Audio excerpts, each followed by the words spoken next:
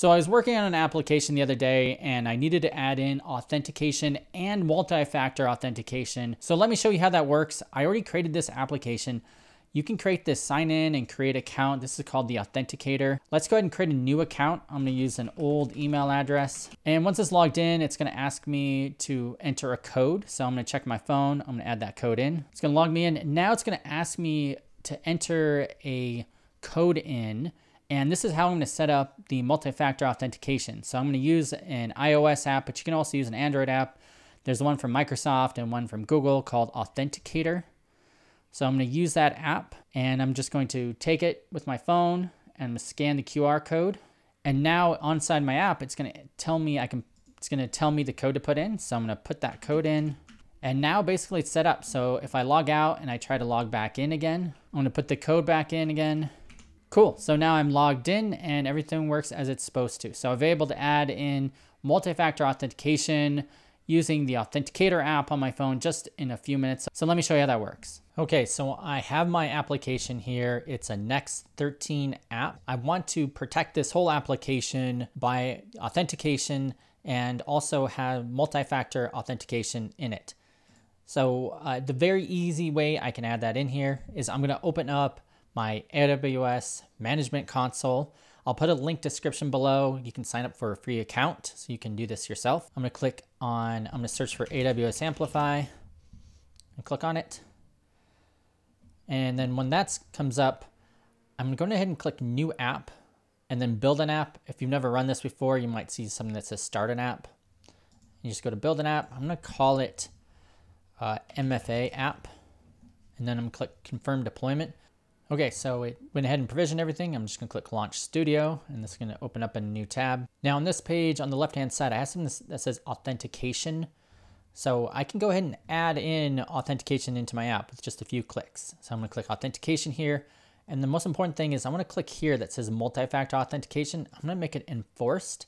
It's gonna ask me what type of authentication I want. I can either do through SMS or authentication application. I'm gonna use authentication application because I have one on my phone.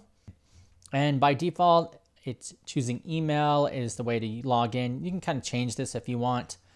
I can also add additional attributes if I need to ask additional things when a user logs in. And then password protection settings, verification settings. I'm just gonna leave default and click deploy and confirm deployment. Okay, so I went ahead and provisioned my Cognito backend, and it gives me a little bit of instructions. So as I need to use the Amplify CLI and then run this command. So if I look here, I can click this link for CLI instructions, but I basically have to run this curl command. So that's one way of doing it. You can also run npm install tacg at AWS CLI. That's another way. So I went ahead and did that before. So I'll need to make sure I have a few dependencies installed. I'm gonna install AWS Amplify, UI React, and AWS Amplify. This is what I'll need inside my app, and then I'll make sure I copy and paste that code into the console here. All right, so I'm gonna copy and paste this code, hit enter, and it should automatically download everything into my next app. All right, so everything's installed. I'm gonna run npm run dev again, and we'll see a new folder here. And you'll see this new Amplify folder, which will have all the CloudFormation scripts, basically everything it created for this auth backend if we need to later on change it. And it also added in the source folder this new AWS exports file.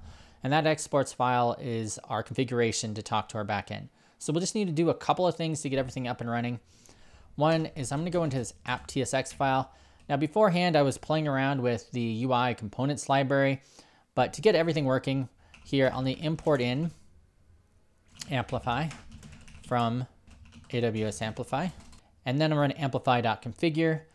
And I'll need to import that file, that AWS exports file. So it's a default export. So AWS exports from, there it is. Import the AWS exports, and then I'll pass it in here. And this will make it so I have this AWS exports. Now I already installed the Amplify UI React library like you saw earlier. And what I can do is I can surround the whole application by that. So I already have this import here where I was doing some theming. I'll make sure if you like to follow along, I was just playing around in a separate app, just adding some themes and a protected route here. I'm gonna switch this around. So it's gonna be It's gonna be function app. I'm gonna export default app, but I'm gonna add in something here at the top. Instead of using Authenticator, I'm gonna use with Authenticator. It's kind of a high order component that I can use, and I can surround my whole application by it. So I'm gonna surround it by this, I'm gonna save it, and I'm gonna go back to my app. And now you can see here is the Authenticator. And just by the way, I have to install the styles, so make sure you also import the styles and import in with Authenticator. And here it is. So now I should be able to create an account. And then when I create an account, I'll be able to set up my multi-factor authentication without any other updates. I'm gonna click create account. I'm gonna put in an old email address I have. Give it a default username and password. And it's gonna ask me for a code. So I'm gonna look at my phone right now. Put it in. And now here is the multi-factor authentication setup. So if you get to this point, best thing you need to do is to install the Authenticator app. It's in the Microsoft and Google store, or it's in the iOS or Android store, and it's called Authenticator. And there's a couple different versions. There's a Microsoft version and a Google version. Either one will work. Once you install it on your phone, it's gonna have you scan it. So go ahead and you'll just have to put up your phone. I'm gonna do this and put up my phone. You can see here, I'm going to scan it, and then it's gonna add it to my phone, and I'm just gonna put the code in that it shows. I'm gonna confirm. Cool, so now I'm completely logged in. Now to be able to log out, I'm gonna add in a logout functionality. Since the whole app is surrounded by the Authenticator, I'll need a way to log out. So to do that, there's a use Authenticator hook. Okay, so I added this sign out. You just use it from this hook called use Authenticator. And then I guess this button, I'm gonna change this to be sign out. And then on click, it's going to run sign out. Let's see what it looks like. So I'm gonna come back over here. I'm gonna click sign out. Signed out. Let me try to log back in with that username and password I just created. If I do that, it's asking me for my TOTP code. I'm gonna look in my phone and put it in. Cool, now I'm logged in, and now I have MFA built into my app, and this information can only be accessed by someone's logged in. Thank you so much for watching. If you have any questions, leave a comment below, and I'd love for you guys to try this out. Click the link in the description as well. Thanks.